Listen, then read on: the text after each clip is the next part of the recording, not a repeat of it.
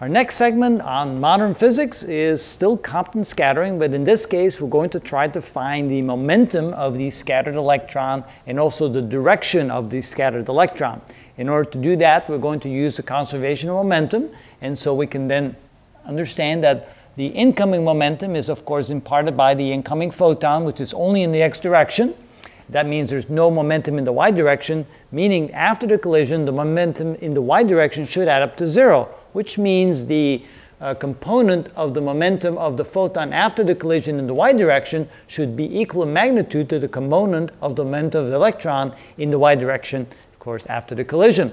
And that's what we have up here on this equation, that the momentum in the y direction should cancel out. All right, so strategy. First, we're going to find the scatter angle of the photon.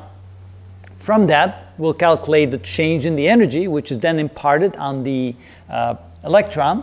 That means we'll be able to find the kinetic energy of the electron, and henceforth we'll be able to find the velocity of the electron. And if we know the velocity of the electron, we'll be able to find the momentum of the electron. And then finally, we should be able to figure out the angle by using conservation of momentum. Seems like a lot of things to do here, but let's just take it one step at a time. So the first step should be straightforward. Let's find the new wavelength of the scattered photon. And so it would be equal to the original wavelength. We move it across the equal sign, plus h over mc times 1 minus the cosine of phi. So this by now, if you've watched the video, should become familiar to you. Let's plug in the numbers. Assuming that the original wavelength was 0.02 times 10 to the minus 9 meters, plus h, which is 6.626 times 10 to the minus 34 joules times seconds. Multiply that times, divided by the mass, 9.11 times 10 to the minus 31 kilograms. That's the mass of an electron. Multiply times the speed of light. And finally, multiply that times 1 minus the cosine of the scatter angle, which we assume to be 30 degrees in this case. So we're talking about the scatter angle of the photon. All right, so what does that equal to? So 6.626 e to the 34 minus, divided by 9.11 e to the 31 minus, divided by 3 e to the 8. Multiply that times 1 minus the cosine of 30 equals, and then add that to 0.02 e to the 9 minus equals, and so this now becomes 2.0325 times 10 to the minus 11 meters. So that's the new wavelength. Notice that this would be 2 times 10 to the minus 11, so it's a little bit bigger than it was before the photon got scattered off. So if that's now the final wavelength after the collision, now we're going to find the change in the energy. So the change in the energy is equal to the energy initial minus energy final. The initial energy would be h times the frequency initial minus h times the frequency final. And of course, the frequency can be written as c over lambda. So this would be equal to h c over lambda initial minus h c over lambda final. And so final lambda was lambda prime. And so factoring out an hc, this can be written as h times c times 1 over lambda initial minus 1 over lambda final. And that's a lousy looking lambda, so let me write that again. There we go. Now plug in the numbers. This is equal to 6.626 times 10 to the minus 34 joules times seconds.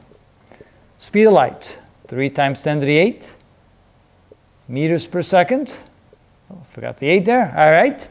Now we multiply times 1 over lambda initial, so 1 over 2 times 10 to the minus 11. That would be meters, minus 1 over 2.0325 times 10 to the minus 11 meters.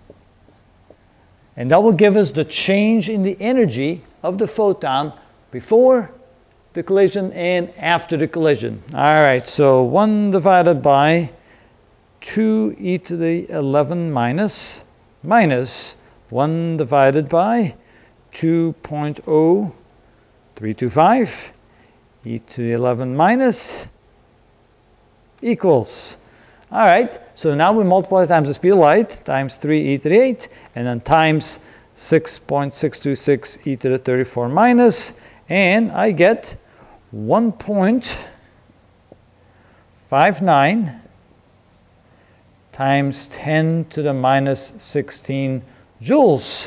So that's the change in the energy of the photon. Of course, that energy is imparted onto the electron.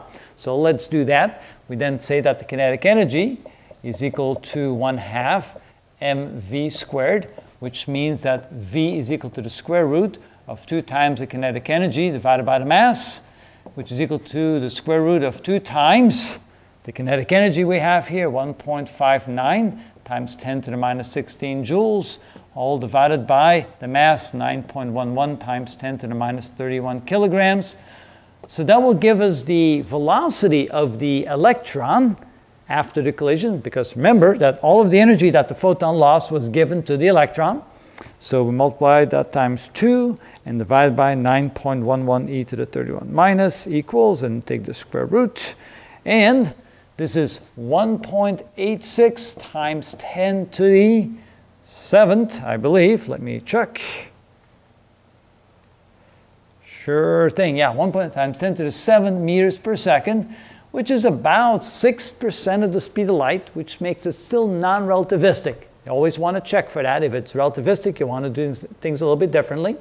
All right, now that we know the velocity of the electron, now we can say that the momentum P is equal to mv. We don't have to worry about the gamma, the relativistic effect. So this is equal to the mass, which is 9.11 times 10 to the minus 31 kilograms, times velocity, which is 1.86 times 10 to the 7th meter per second.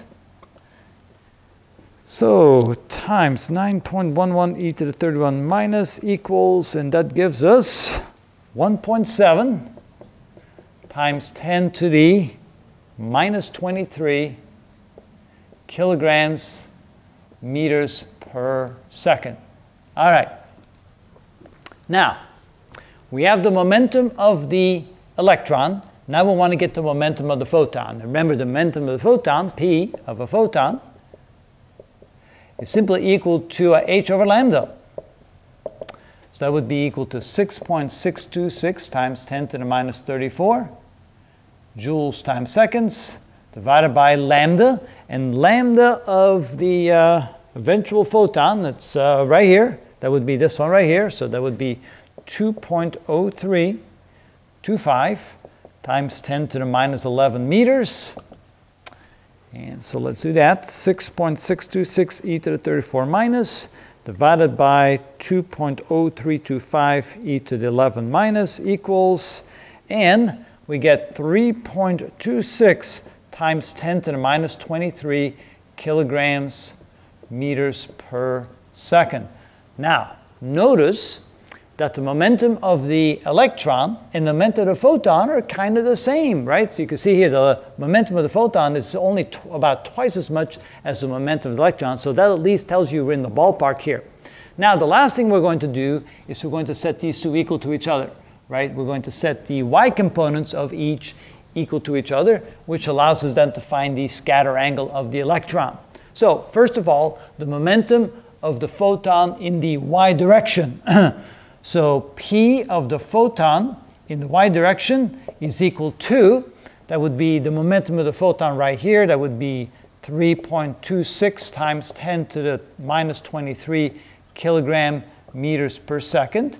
And we multiply that times the y component of the momentum, and the y component, of course, would be the opposite of the angle, which would be the sine of the angle of 30 degrees. So times the sine of 30 degrees, that gives us the y component of the electron momentum, or I should say not the electron, but the photon momentum. And so P of the electron in the y direction is equal to the momentum 1.7 times 10 to the minus 23 kilogram meters per second. And then we have to multiply that times the sine of theta. And then we set those two equal to each other. When we do, when this is equal to this, we're looking for the sine of theta. So we can say then that the sine of theta is equal to this divided by this. So that would be 3.26 times 10 to the minus 23 divided by 1.7 times 10 to the minus 23 times the sine of 30 degrees.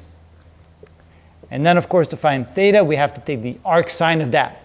Okay, so let's do that. So divide by 1.7 e to the 23 minus, then times the sine of 30.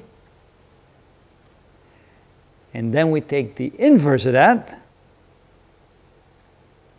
And that indicates then that theta is equal to 73.5 degrees, which is the scatter angle of the electron. So we were able to find the velocity of the electron right here. So the velocity of the electron was equal to this. That allows us to find the momentum of the electron, which is equal to mv. Then we notice that the momentum of the photon is h over lambda. Notice that the two are relatively similar, which is good.